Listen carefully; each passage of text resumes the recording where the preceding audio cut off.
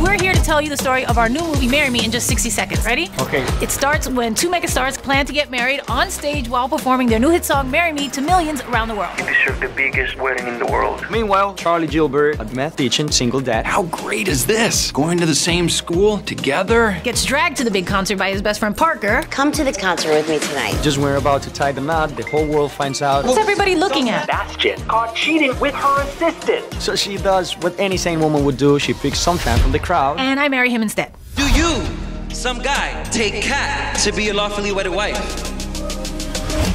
Okay.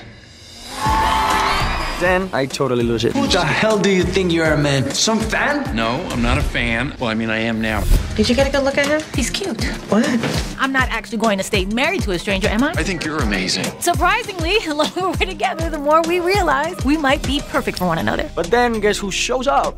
He got nominated at the Grammys. What? And it looks like we're back together. But are we? Yeah, no? To find out, watch Marry Me, coming soon to theaters.